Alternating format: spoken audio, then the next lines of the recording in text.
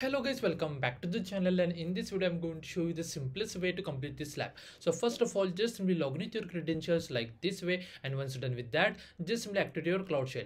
It will take a couple of seconds. Meanwhile, just simply come back to the lab instructions, and from here you can see this application name. So just simply copy this application name like this way, come back over here and make sure that you have to open this application link in incognito window like this way. Now in the description box of this video I will share all these commands. So basically what you do, just simply come back over here, click on this assign to me, and from here just simply copy your repo name. So just simply copy like this, come back over here and just simply replace over here like this way, and make sure that there is one extra space after this create. Okay, now just simply copy all this command like this way, copy like this, come back over here, click on this dashboard and just simply paste your command over here like this way. Now hit enter button like this way, wait for a second and then just simply click on authorize. Now you have to just simply wait for this command get execute,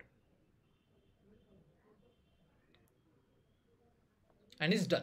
Now if we just simply come back to the lab instructions, and if we just simply scroll down over here, you can see there is no check my progress. But what here do, just simply come back to the game page and just simply refresh the page over here like this way. Wait for a second, just simply click over here, and here you'll get a green tick over here. And once you get a green tick over here, after that you can just simply end the lab. And that's the way we have to complete this lab. If you have any doubts, please do let me in the comment section.